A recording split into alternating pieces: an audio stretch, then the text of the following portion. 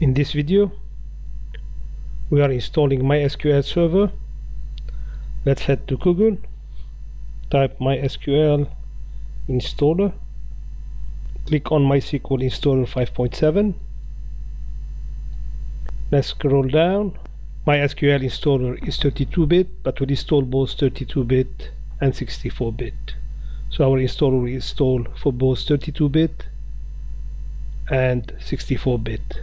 Scroll down to the bottom of the page, and when you see window x86 32-bit MSI installer, and this is Web Community 5.73.0, click on the download button, and that takes us to another page.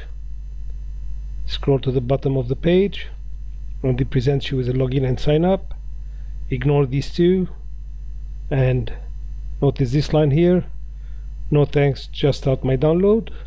Click on this, the download has kicked in.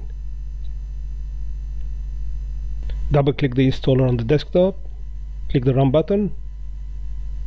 Now we have just to sit and wait.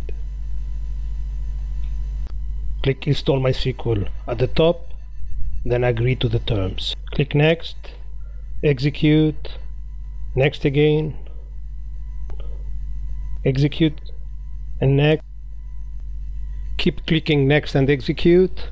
Now you might notice that my installation is going faster than at your end. This is because I am speeding the video at my own end here, but keep clicking next.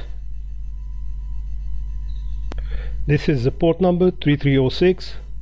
Make sure you keep it as is. If you change it, make sure you write it down. Here I'll be typing root as a password. It is a weak password, but I'm okay. This is only for testing purposes. Click next. Now I will keep this Windows service name as is. Click next again. Now we continue with the installation. Keep clicking next. The installation procedure has been completed. Installation is complete. Now we click finish, and we're back to the desktop. The workbench is triggered. We attempt to log in.